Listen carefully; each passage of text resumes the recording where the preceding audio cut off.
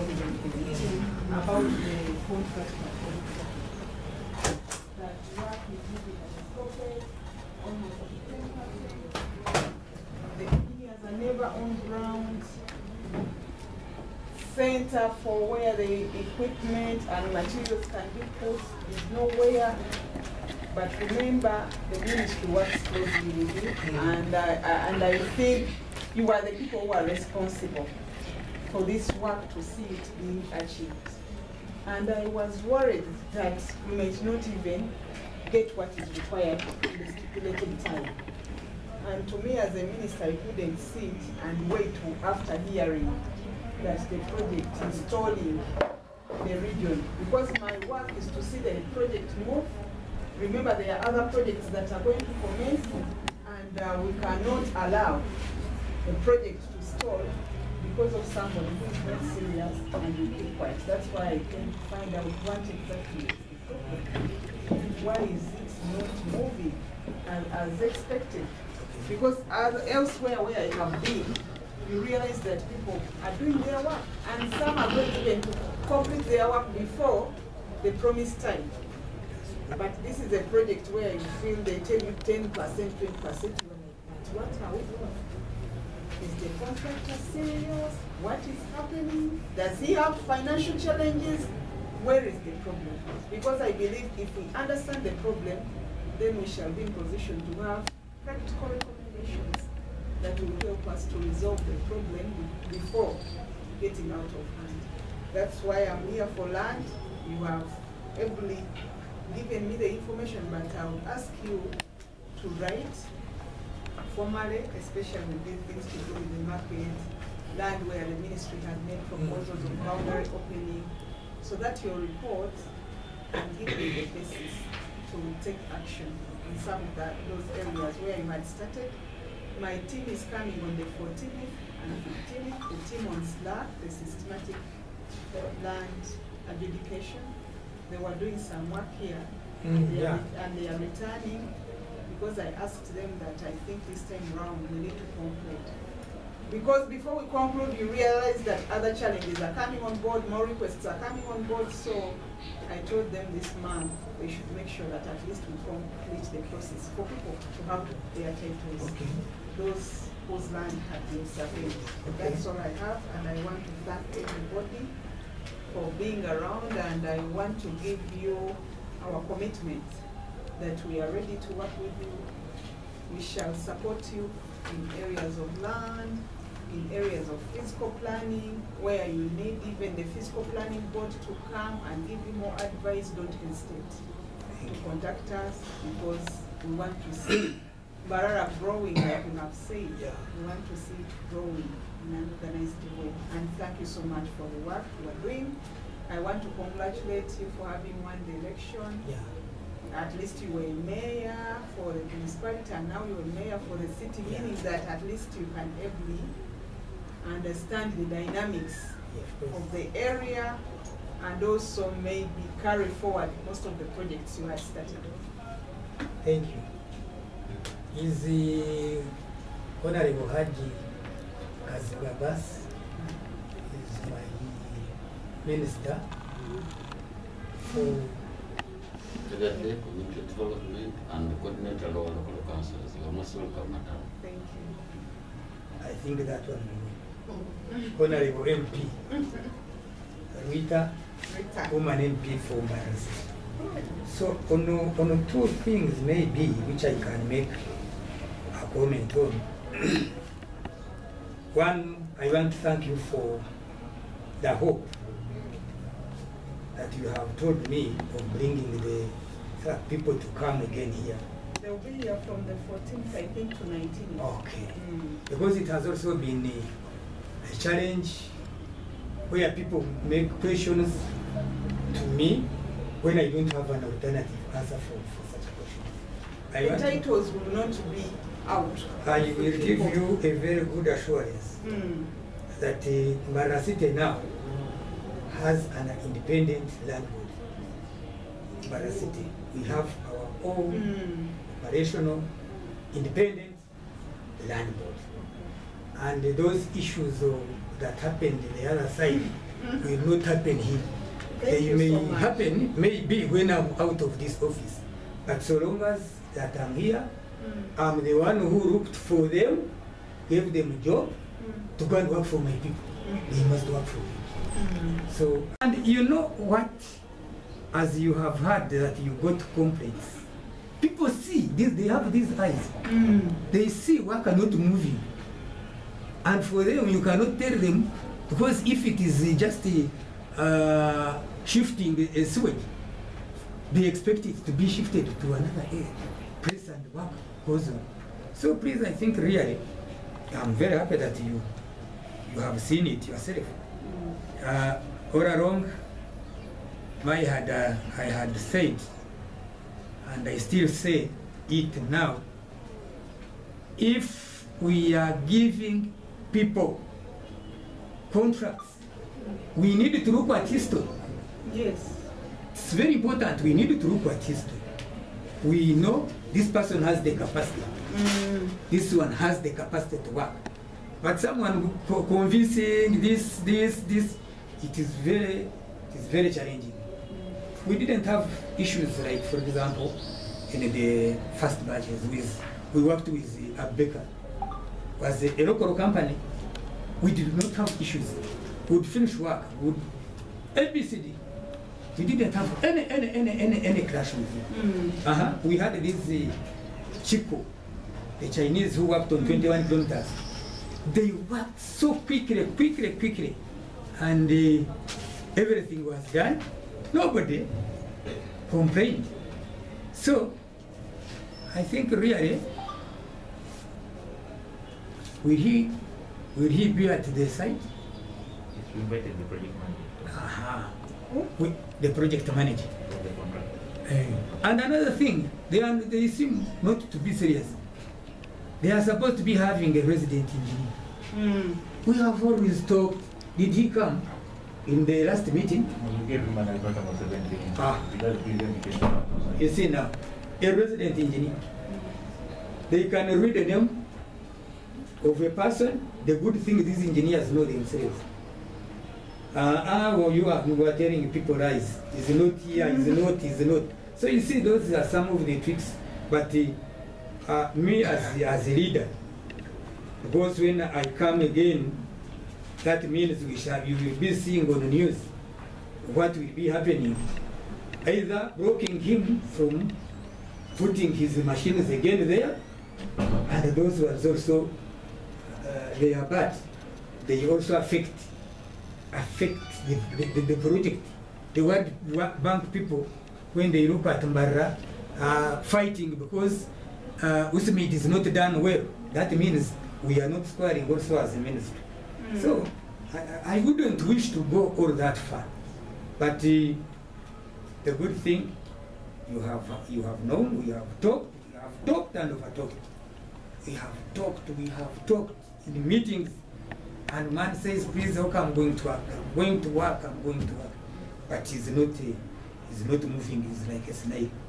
But maybe with your voice, big voice, things can quickly go on now. What we want as people of Mbarara is service delivery, period. That's what we want. Others, whatever, we don't want to know. Lastly, we are here as the Mbarara city. You have seen where we are sitting. This is a city mayor's office. This was an office of a small person of a municipality. A city mayor should be in a very big office where there is space, where people are comfortable. Others are standing in the corridor. Others are. I have even officers who sit in one office, 3 in one room, 3 like that. Even that lady, the member of parliament, shares an office with my deputy mayor. Because we don't have space. The issue I'm bringing here is one. Since these cities were created, we have always had wrangles with the district, mother districts. Yes. I think you are aware. Mm. At one time, I had wanted even to go and chase them from my area. Because if people voted me, I know where I end. Mm. And why do you come and you do your business from my area? You enter my bed and sleep. Because you are supposed to be there? No way. So we said, we need the issue of land because it is government land, city and district solve it and finish it. We have held several meetings over the same. Recently they wanted to chase away the member of parliament who brought to a certain function a symposium. They said, no, you are not supposed to come over. How? If they don't want, let them shift the playground, they take it to their area. But when it is here and you tell me not to use it, as who? Those are government properties. It is a government property. I'm government, you are government. And you say you cannot enter a premise like that, and I go away.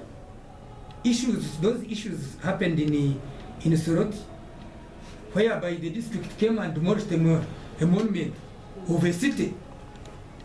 But thank God it happened in Soroti. Had it happened here, people would have seen blood. So we are fighting for that. So we want at least the issues of land between district and city finished. Attorney General gave a guidance which cooled us down. And in his guidance, he was making things very simple. Then we cooled down. And now they had to go and petition. Petition. How do you challenge someone who advises government? As who? They do it. But it's very bad. It is disrespect. It is disrespect.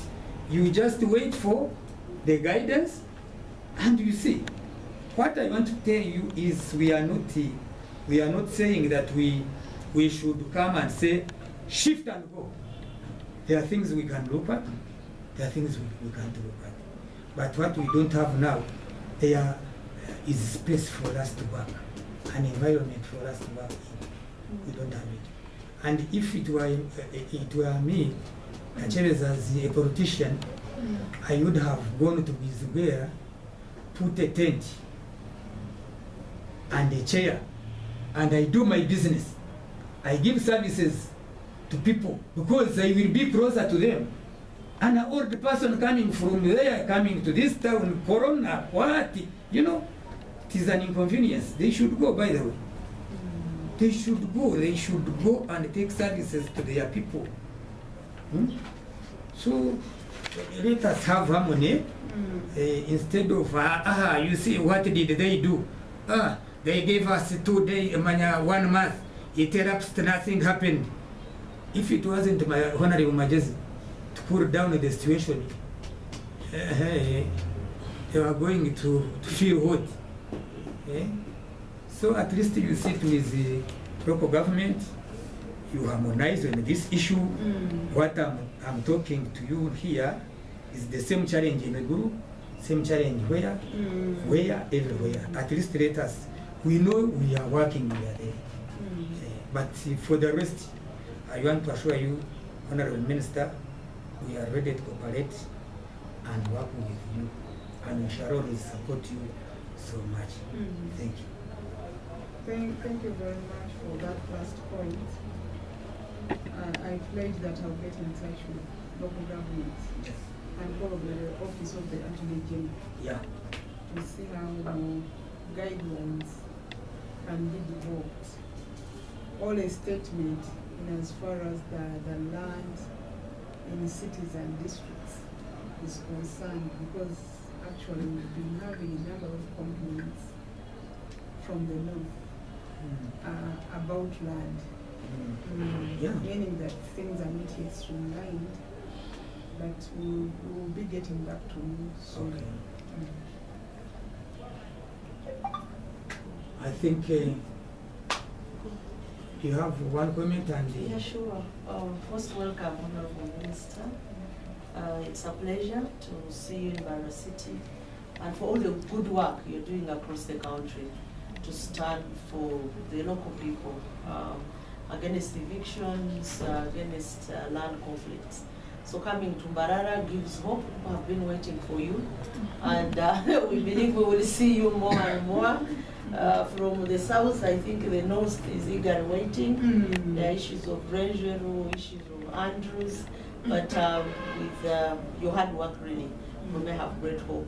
Thank you for fixing in Usman, because you know when things don't go well, the only thing Ugandans think about, they bring it back to the leadership. Yes. They never look at the contractor.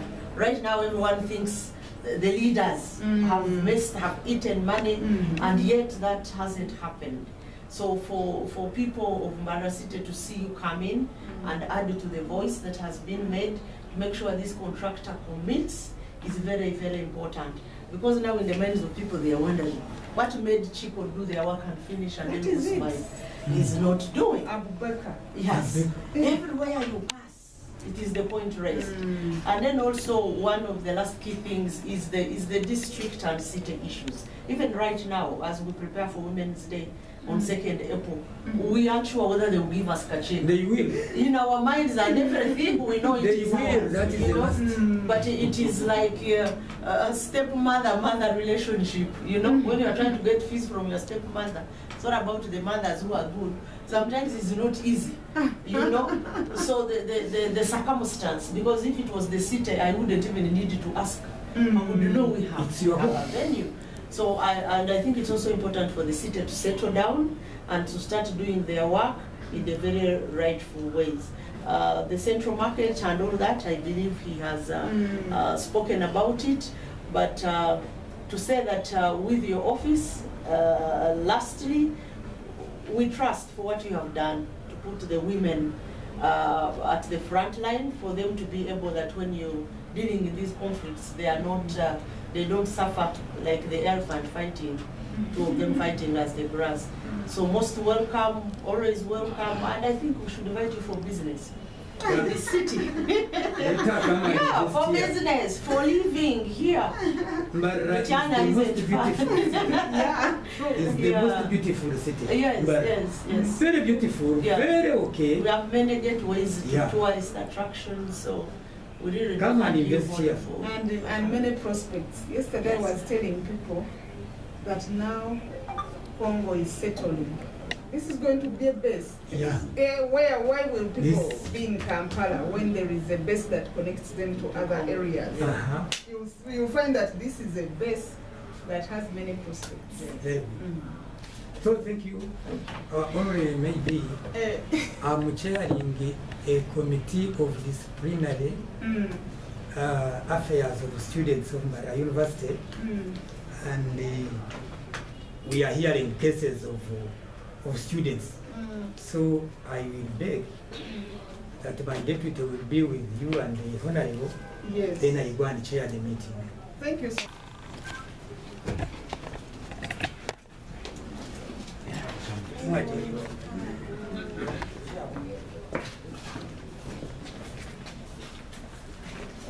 So Peter. Yes, please.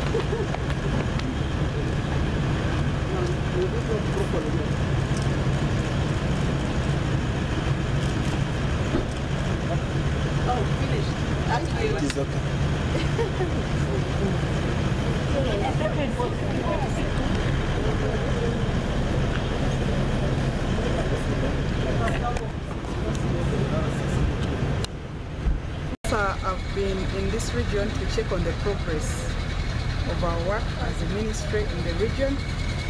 basically I've been looking at land issues. On the invitation of the area MPs, I've been looking at land issues. Look here. But I had also come to specifically inspect on the progress of this new project in the area because of the so many complaints I've been getting about the slowness of USMID. Yet the earlier USMID programs moved on so well. But this one, the rating was so miserable because I heard that it is almost progressing at 10%, which is unrealistic, unbelievable, and unacceptable. So that is the meeting we've been having with the mayor and also his team. We want to forge a way of how can we improve services in Mbarara City, but also look at specific land issues in the area. Definitely, we have found out that people made titles, yet they are not in occupation or in possession of the land. They made titles, but they are not possessing the land. The land is being possessed by locals, but someone else used his wisdom or his tricks and made a title that covers almost a parish, and people are not, they are not certain of where they would be 10 years to come, 5 years to come. And I've also noted that even ULC tried to give people titles, but there are those who did not get titles. So I want to capture all that information. It will form a basis for our action points as a ministry as we look towards land tenure security in the country. You talked about people to come here and invest. And what? There is the way how you described Mbarara. Of course, Mbarara is a potential. Mbarara has potential, and being one of the new cities that were created in the 10th Parliament, they have a huge potential for development. And that's why I was telling Mayor that it is high time they strategically position themselves to accommodate the huge investment, the huge base of all the strategic things that are going to be done in the area. It is a gateway to Congo, but also to other areas, meaning that if they position themselves strategically, business is going to boom. Mbarara will be another Kampala. Let us not only focus on Kampala, but Mbarara will create another Kampala, and you'll find that people will no longer go to Kampala. They will be concentrating in their area and doing development activities in the area. I've emphasized the issue of fiscal planning. This is the time for Mbarara to plan itself well, as in the city, because it's young, it's a baby, it has even some rural areas that need to be focused on, planned well, such that by the time Mbarara grows in 10 years, everything will be as per plan. I've emphasized the issue of putting up a compliance team. Of course, normally plans are passed. Fiscal plans are passed, building plans are passed by the different technical committees, but is it what is being followed on ground? So they need to have that compliance team that will keep on monitoring the progress of what they passed, whether the people who are building, whether people who are investing are following the plans, because that is the only way they can have an organized city. How about the fee that you complain? That the way they charge. Okay. Then another thing. Which message do you have for the youth? Because you know where we are now. For the youth in the area, I would advise you to be more alert and strategic. Don't allow to be diverted by self-seekers. This is the only time you have to position yourself. In government, look out for the different programs that government has. Now we are singing about the parish development model. Don't wait for your leader to come and tell you the benefits of that parish development model. This is your time to position yourself, be more active, be more aggressive, engage in the different activities. If it means forming groups, circles, organize yourselves. That's when you are going to tap into what government has brought in your area. And by the end of the 10 years, if you are serious with what government is bringing in the area, you will see a much more difference if you participate actively, meaningfully, positively, and also organize others who may not know or who may be hoodwinked and they haven't appreciated the value of tapping into what government has brought in an area, so that they also come on board, because this is the time politics ended. We have now to work, we have to mobilize others and the rest to embrace what is in place. There are so many opportunities now in the city. You might find that even these projects that come, like USMID and other projects, they could be jobs. Go and ask, use your leaders like the mayor to find out what employment opportunities are in place, such that we achieve, when we talk, we achieve what we say about local content. Because when we say local content, we believe that if a project is in an area, members or people who come from that particular area should have a percentage. So you should always be keen, be alert, and look out for opportunities that will help you to have a better life.